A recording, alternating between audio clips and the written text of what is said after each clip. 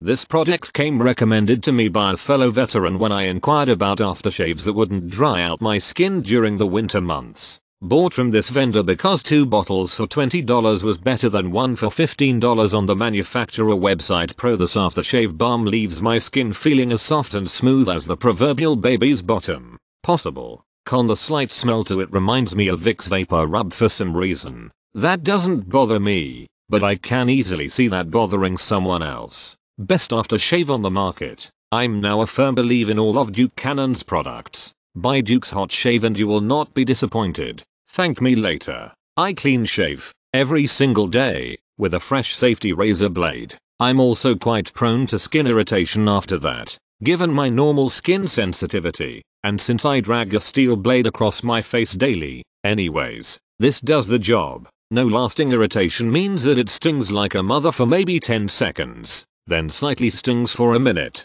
and then feels great as the cooling effect takes over. No greasy feel, no nothing. I'm so thankful for the bang I get for my buck. This is the best value aftershave balm I'm able to find. At $2 per oz, it beats just about every other good aftershave balm I'm able to find. This converted me from the Viking Revolution stuff, which is over $6 per oz. I bought a small one for my husband to try. He loved it so much we had to buy the big bottles. It smells clean, fresh, and lasts a super long time.